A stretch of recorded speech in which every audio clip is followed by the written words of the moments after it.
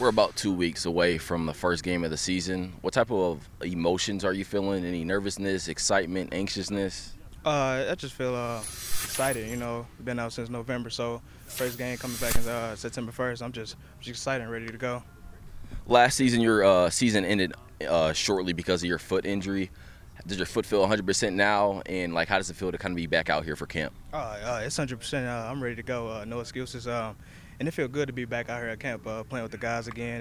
Getting in the rhythm, just staying motivated and helping even the young guys. Even I'm still a young guy, so just happy to be back out here with the guys. Last season was your first season playing of eligibility. You still have 3 years left. Do you find yourself teaching the younger guys based off that experience from last season and kind of mentoring them?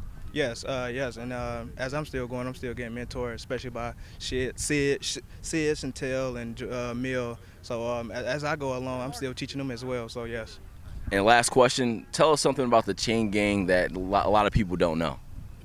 We lock down. We strap down. We lock down. If you in the chain gang, it's raps. That's what we do. We just lock down. All right, thank you very much. Appreciate you.